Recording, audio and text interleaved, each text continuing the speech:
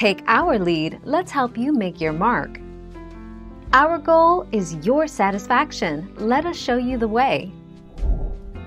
If your mobile home is on private property, another option is to install an underground tornado shelter made of concrete, steel, or fiberglass.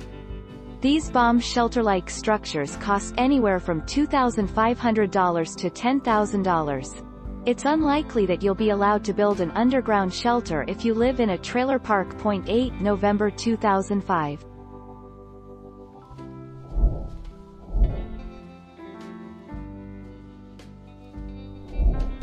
Take our lead. That's hot air that could get them seriously injured or killed, according to a new study, which finds that cars are less likely than mobile homes to be moved or damaged by tornado force winds. 20 December 2002.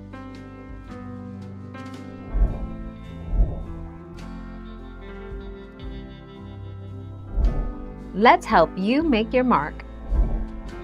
The median cost to live in a mobile home nationwide is $564 per month, compared to $1,057 to live in a non-mobile home.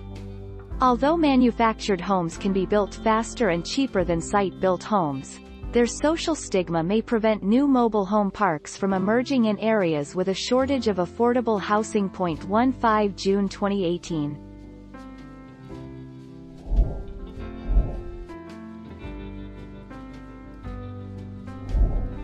Take our lead.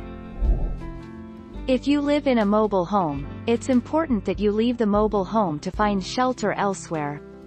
If no shelter is immediately available, leave your mobile home and lie down in the lowest lying area near you, covering your head with your hands. 9 April 2020. Thank you for watching. Please subscribe and hit the bell notification.